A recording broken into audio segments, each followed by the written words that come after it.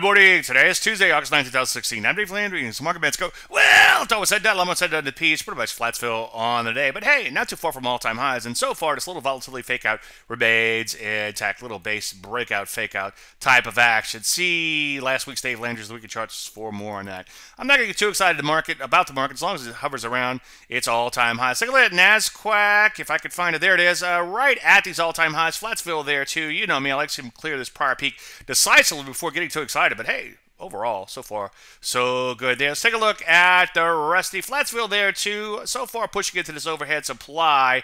Again, you know me, I like to see it take out this overhead supply like butter and not look back for a while. But take things one day at a time. So far, so good. Recently, I saw some opportunities at the metals and mining and the IPOs, but those areas are now banging out new highs for the most part, too. So I'm not seeing a whole lot of setups there for now. Remember, the methodology requires a pullback. So I would get ready to get ready. In the meantime, manage your existing positions. Any questions, as usual, Dave at DaveLandry.com. I'm Dave Landry, and you heard the Market Minute.